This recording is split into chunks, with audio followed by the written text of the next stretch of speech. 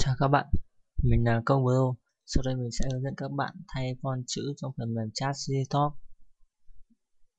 Như các bạn biết thì trong phần mềm chat Cctalk chỉ dùng font chữ mặc định là Arial. Đây là font chữ mà mình đã thay.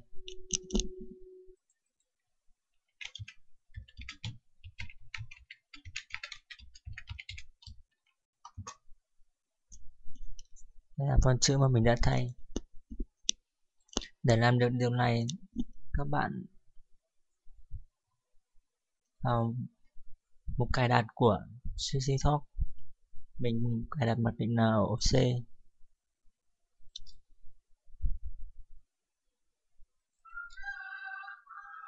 Các bạn vào phần i18L, xong vào tiếp 2052.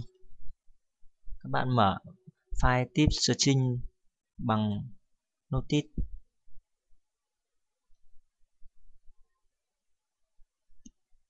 Tiếp đó các bạn tìm đến mục font. Các bạn có thể kéo xuống tìm hoặc search cho nhanh cũng được.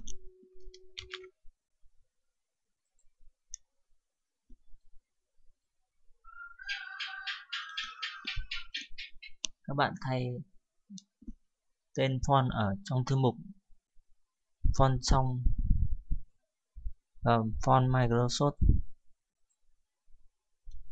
Font chữ mình đang dùng là UVN mùa thu.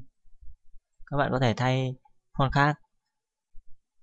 Và các bạn lưu ý là cái font này các bạn phải cài đặt ở trong máy rồi. Sau các bạn ấn Save.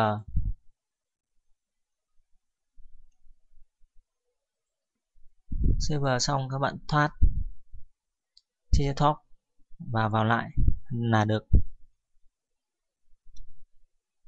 Chỉ đơn giản vậy thôi. Chúc các bạn online vui vẻ.